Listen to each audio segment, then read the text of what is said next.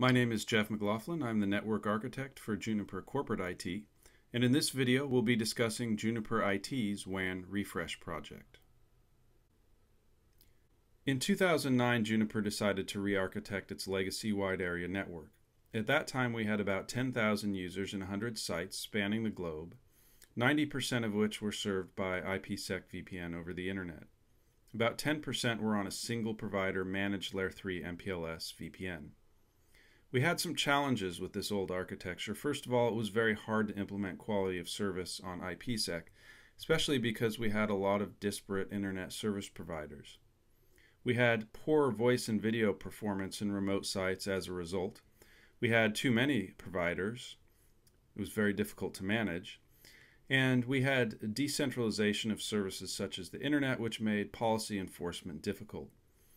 It was also hard for us to add new features like IPv6 or multicast, and that was particularly a problem on the Layer 3 Mpls VPN.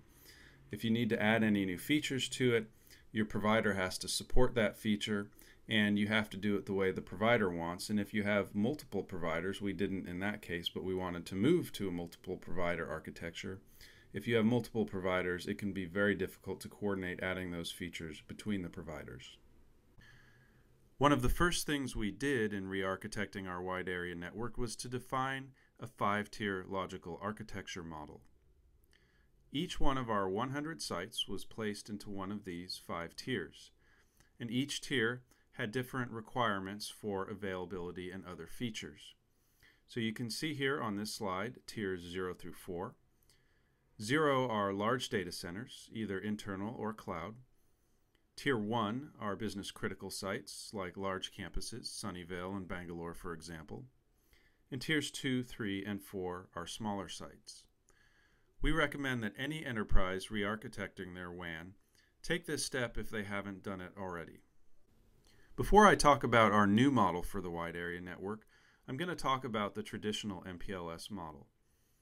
In the traditional model, we have a service provider network here in the middle, and we have multiple customers with multiple sites connected to that service provider network. Here we can see customer A and B, both of which have 2 sites.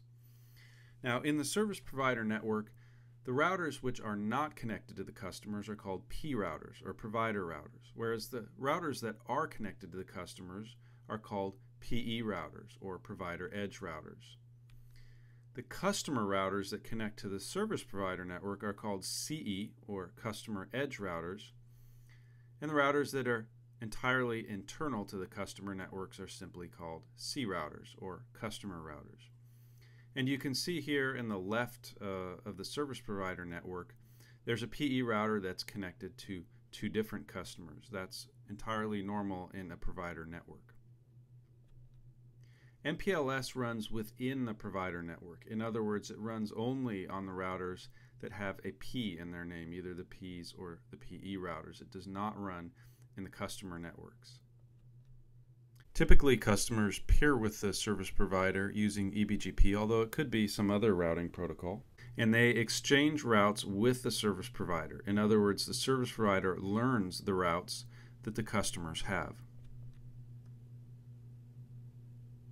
Juniper's new WAN architecture uses the same model as the service provider MPLS model, except we control all of the devices, the P devices, the PE devices, the CE and C devices. We control everything.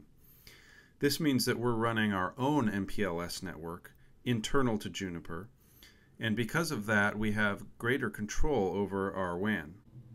Now, Juniper doesn't have all of those P routers in the middle of their network like a service provider does, but our provider routers live in special communications hubs that we call Juniper POPs or JPOPs.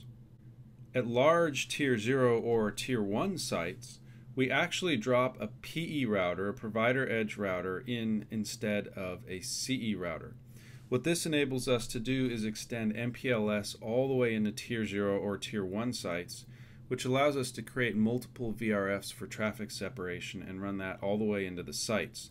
This is different, you'll remember, from the traditional MPLS model where a site only has a CE device and MPLS is not extended all the way in. Now at our Tier 2 and Tier 3 sites, which are smaller, We don't need that functionality, and at those sites we still use a CE router on site.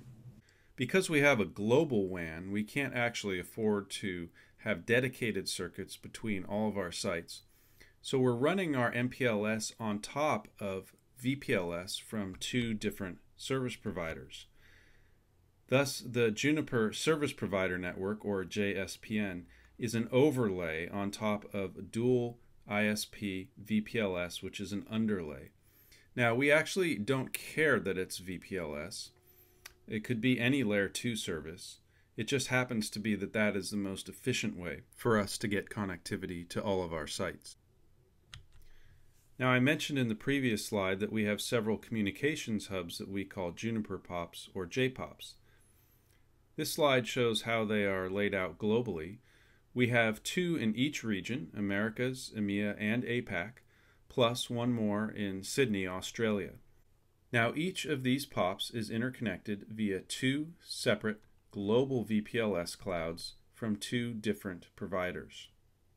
Now, even though we picked VPLS as the service to interconnect our different sites, I'd like to point out that what really matters to us is that we have layer 2 connectivity between the sites.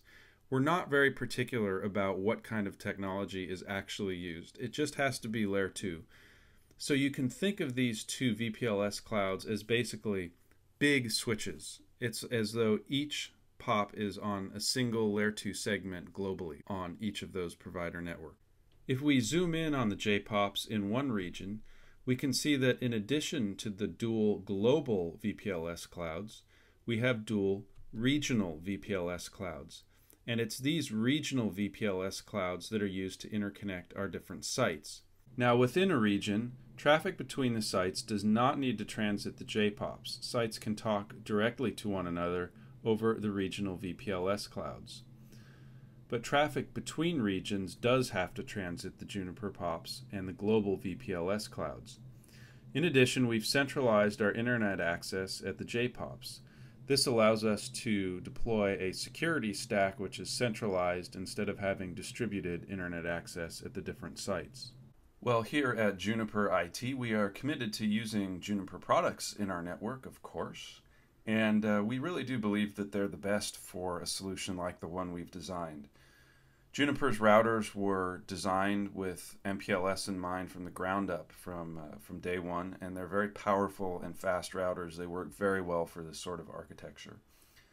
Some of the products that we're using in this deployment, for routing we have MX480s, 240s, and MX80s in our POPs, as well as at some sites as PE or CE devices. We have EX4500s and 4200s as switches in the POPs, and we're also using EX2200s as out-of-band management switches in the POPs. For security, we have various kinds of SRXs in the POPs, as well as the MAG 6611 for SSL, VPN, and UAC. We didn't talk about those functions in this video, but they are located in the JPOP. And then for management, we're using Junospace, STRM, and to manage the wireless devices in the branches, we have a WLM 1200. Now, when doing a major overhaul like this, it is of course important to test out your ideas in a lab. And traditionally, we've built physical labs where we've actually racked and installed the devices that we were going to use in the real-world deployment. And that works very well. We did do that in this case. It allowed us to fully test the actual hardware that we were going to use.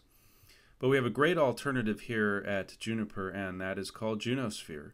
Junosphere is a fully virtual lab. It enables you to spin up virtual routers and connect them on the fly, as well as to do traffic generation. And this allowed us to do some very thorough testing of the protocol design that we had come up with for our new WAN. It's a great alternative. It's much faster and much cheaper than physical hardware. And at the time that we simulated this network in Junosphere, MX routers were not supported, but they are now. So in fact, you can even test platform-specific features in Junosphere as well.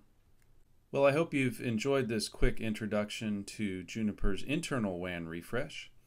If you'd like some more details or more information about the project, you can contact your Juniper account team. Thank you for listening.